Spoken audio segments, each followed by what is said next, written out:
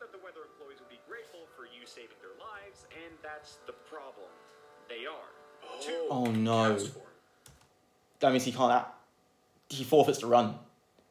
The fact that he's even has to take a Pokemon, he forfeits. That is ridiculous. He can't win that. Ask me, they offered to give you a reward for your troubles while stripping you of an option to decline. With that being said, we were. Oh my god, he named the Castform and runs dead.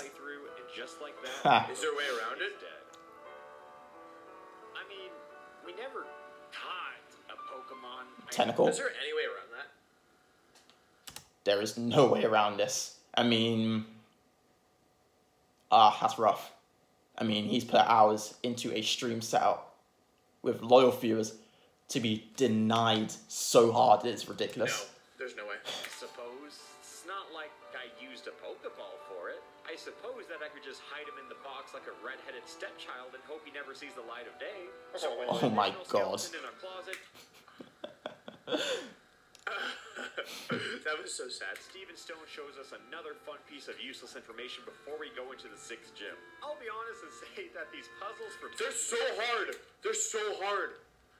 No, they're not. They are it is made for a literal 6-year-old. How do you find turning a tile to the left or to the right even remotely hard? That is ridiculous. I don't know why, but they're so hard. A bit longer than I'd like to admit, but I eventually found my way through. I debated on teaching my Mudkip Rock Tomb for this gym alone, but I trusted my precious child to eliminate. Oh my god, they're all dead. Oh my god. When I talked about Team Aqua earlier?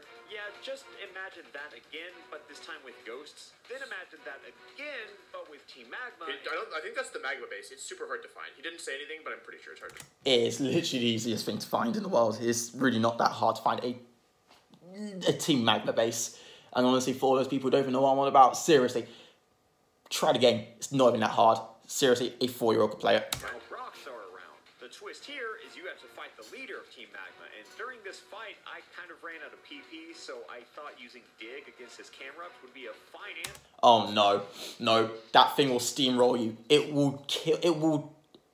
It murders you in broad daylight as the wife and the kids quite literally cheer for the Camerupt. You're going to die.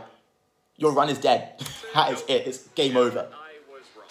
We got him on the Yep. way back though, so let's just focus on the positive, okay? Our next objective was to return to Slate Court. The positive is literally you going back and not having to restart the run like harder ones. And seriously, learn from your mistakes, man, because that was ridiculous. I can't believe you just got steamrolled by a Pokemon that was even 13 minimum levels lower than you.